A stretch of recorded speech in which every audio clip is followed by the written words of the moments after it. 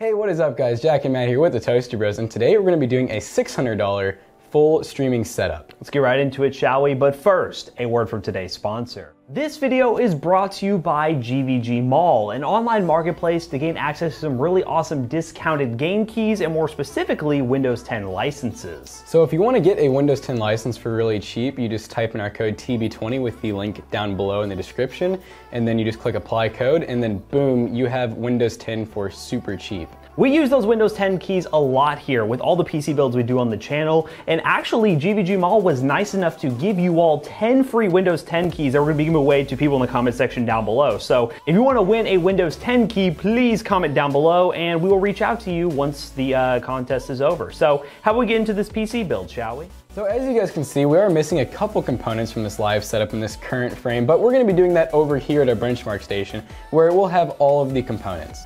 So first things first, I want to let you all know that this setup is going to be full of compromises. Again, if you want a live streaming setup that's going to be great, check out our $1,000 live streaming setup. But we were challenged by you guys to try to put something together for around the $500 to $600 range, and well, we came up with this. We're going to be using this Dell Optiplex 7010, which comes with a 3rd gen i7, 8 gigs of RAM, and a 500 gigabyte hard drive, and it's actually a slim tower. What we're going to be trying to do is transplanting this into this case right here. Will it work? Well, if it doesn't, you probably won't see this video right away, but it's most likely gonna work. We'll make it work. But the main idea here is to get a i7, which is a quad core with hyper-threading, and then upgrade it with a 1060 from EVGA that we got also used on eBay for around $100. The 1060 is a really good choice because you get the ability to choose between using the CPU to encode for live stream and also the NVENC encoder on the NVIDIA card, which is honestly a good alternative. It can make the streams run a little bit better and allow you to be able to play your games at higher frame rates. So as Matt said, it comes with a 500 gig hard drive and 8 gigs of RAM, but we're also going to spice it up by adding an ADATA 240 gig SSD, which happened to be around like 20 bucks now on eBay. Also check that in the link down below. So this power supply here is honestly about the same price you can get like an EVGA like 450 BT for, but this is a Roswell ARC 450, which is 80 plus bronze certified, and we figured we'd give it a shot because Roswell does make some pretty good stuff, and we have a Roswell case here, but we kind of just wanted to order everything on eBay just to make it a lot easier, but we'll probably have eBay and Amazon links down below, but 450 watt power supply, that'll be plenty for this build. And of course, if you're going to make a gaming PC in 2019, it's got to have some RGB. This is just your basic RGB strip that's straight out of China. You know, you can get these for like really dirt cheap. Takes 2 months to get there. It does take 2 months to get there from eBay, but these will work perfectly fine to make this case look really nice. It does have a small acrylic window that can actually have light shine through it, so that'll look pretty nice. Another really interesting thing we have to try out is a headset combo where it actually has a mic on it. This is from HyperX. It's called the Cloud Stinger. We don't really know anything about it, but it's $30. It looks really nice, and it's from a pretty trusted brand, so we figured we'd give it a try, but it is recertified / refurbished on eBay. We'll have a link in the description down below. All right, so over here at our benchmark station, we have the rest of what makes this streaming setup possible. First, I want to talk about this keyboard and mouse combo kit from Roswell. This is the Fusion C31 with a basic membrane keyboard, but it does have RGB backlighting and an RGB mouse, so it's going to look pretty nice. Again, we're making some compromises here so we can put the most possible performance into the PC first. Now, as far as monitors go, these might look familiar because these are the exact monitors that we used in the $1,000 setup, but what we do recommend is you check out the link in the description down below and purchase these monitors from On, which is a Walmart brand, but they're actually really affordable 1080p 60Hz monitors that will work great. If you're live streaming, you really need a dual monitor setup. Now for the webcam, we actually went with a cheaper webcam compared to the C920. If you can spend a little bit more, we highly suggest going with the C920, but this is the Microsoft LifeCam, which you can get on eBay for around 20 bucks, sometimes cheaper than that. It's kind of an older webcam, but it is 1080p and it still produces a pretty good quality, which you will see when we do the live streaming test. And lastly, if you're wondering what we're using for the microphone, we actually are going to be using the mic on this headset. So when we do the live streaming test, you'll be able to tell what this microphone sounds like, what the video quality looks like, and just how the live streaming PC works. So how about we go ahead and start putting this PC together, and then we'll form this awesome live streaming setup. Lastly, what we're going to be including is an app that is free for you to download called Touch Portal, which is basically a Stream Deck alternative, which we featured in the last video as well. And it allows you to change scenes in OBS directly from your phone without having to buy the $100 Stream Deck. So we will be showcasing that again in this video.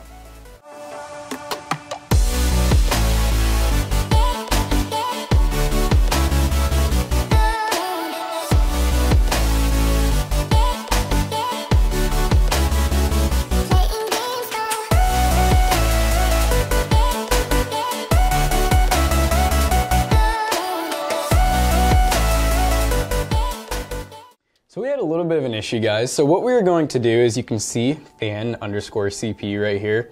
This is not a standard fan connector. So what we're going to do is, this was the old CPU fan cooler and it used one of these, which plugs right into this. But we need one of basically like this style fan, which is what we have here. I'm showing you guys so many things, but this is gonna go here, and we basically need this connector right here to be on this. And thanks to our friends over at Roswell for sending over this really nice kit that came with this soldering iron as well. It was a huge toolkit, so I'm glad we have it, because otherwise we'd probably not be able to do this right now. And you can find simple layouts online for things like this. If you're very interested in doing something like this at home, there are easy pin layouts you can find for the stock cooler, and then also find the layout for that cooler for the Dell Optiplex. Then all you gotta do is match the wires, and pretty much you're good to go. Keep in mind, this does require a little bit of modding, as we mentioned, so keep that in mind when you venture into this thing. So yeah, back to the time lapse.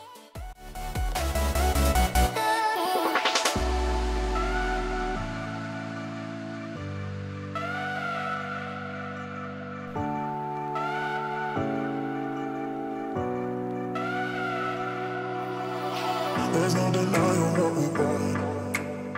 There's no denying what we want. Playing games, no. There's no denying what we want. There's no denying what we want. Playing games, no. There's no denying what we want. There's no denying what we want. Playing games, no. There's no denying what we want. There's no denying what we want.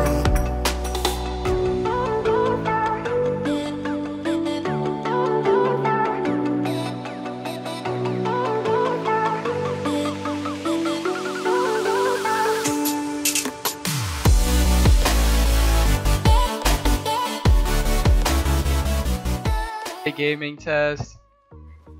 I just wanted Matt to sit in. Oh dude, I hear him on the ground. Oh, I got a kill! What is this? What is that?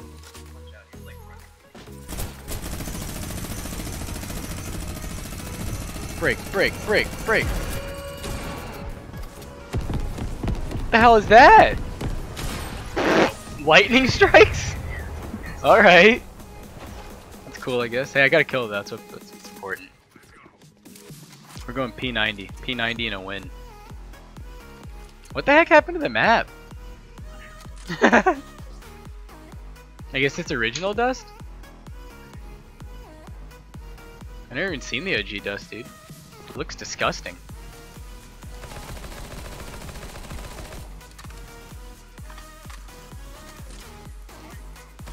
Fortnite! Oh. Did I even hit him? We already tried Fortnite!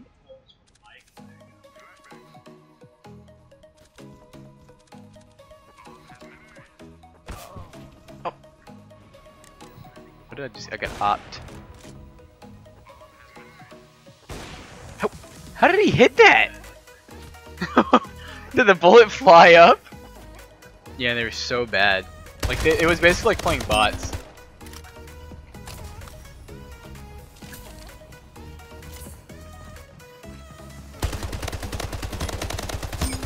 Hashtag bot.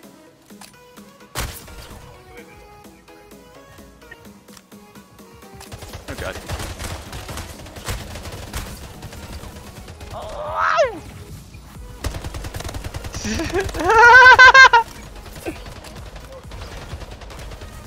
What'd you say?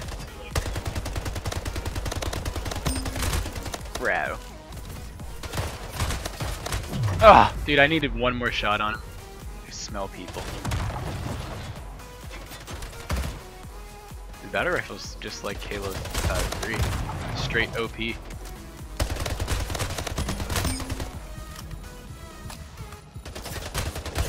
Oh, alright. I'll call it there, dude. Dude, I don't like how this guy is assaulting me. Get him away. Bro, I can hear his footsteps. Bro, I know he's behind me. Do you think if I turn around I'll be there? Oh, God, he got me. Oh, oh, dude, you like that?